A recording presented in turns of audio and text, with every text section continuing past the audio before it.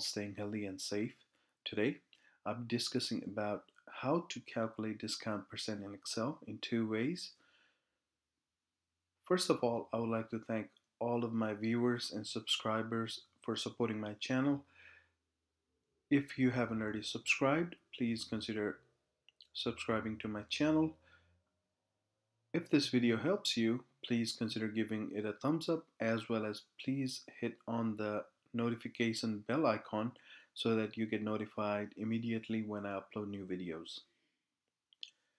The first column here I have is for mark price.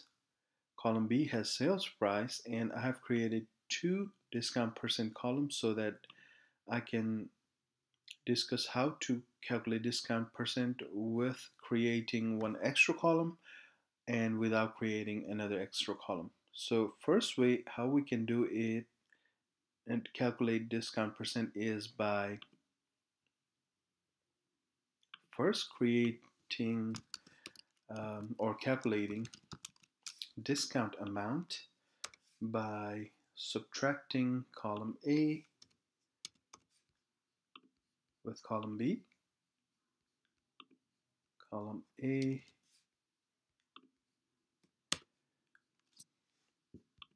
to column B, and then populating it.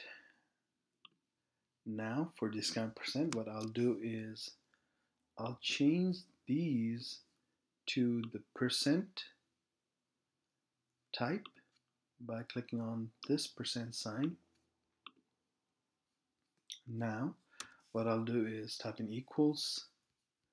I'll go ahead and click on discounted amount with mark price and hit enter, and then populate it all the way to the bottom. And the second way is when we are not creating this column, discount value column, what we can do is directly type in equals and then 1 minus sales price divided by mark price sales, and then hit enter. And then if you populate it, this will give you the same value for discount percent. So these two values are same. So this is how you can calculate discount percent. Two ways. Hope this video helps you all.